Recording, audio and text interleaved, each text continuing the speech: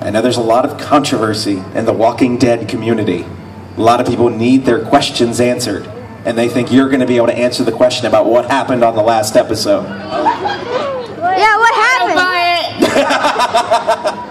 There we go. But do you have any inside knowledge that you can share with us? I don't have any inside knowledge, and even if I did, I couldn't tell you. That is true. But I just think, you know, very early on when The Walking Dead began, we did an episode called Guts, where we established where if you're covered with zombie guts and blood, that the zombies think you're one of them and they don't attack you, and Glenn did have a body on top of him, so I think there's a chance he might still be around.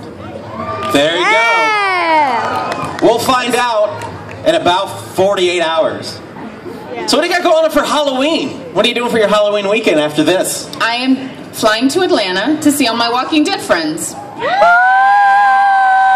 How many of your friends will be there? I think all of them. Really? You know. Including Glenn? Where are my Team Daryl people at? Where are you at here tonight? So we wanted to know, what is life like for Laurie Holden post-Walking Dead? Post-Walking Dead. It's great. I mean, you know, it was a wonderful show to be a part of.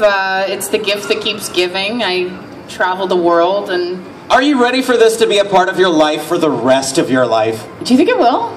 Are you kidding? Really? Okay, we have a convention that that rolls through town in the late winter for people that like line up to meet the fourth male lead in a horror movie nobody heard about from 1986. You're on the biggest TV show ever. Yeah. Ever. It's going to be a part of your life forever. That's cool. You don't mind. I just feel like I have so much more fish to fry that it's like, I don't know, hopefully there will be something else that...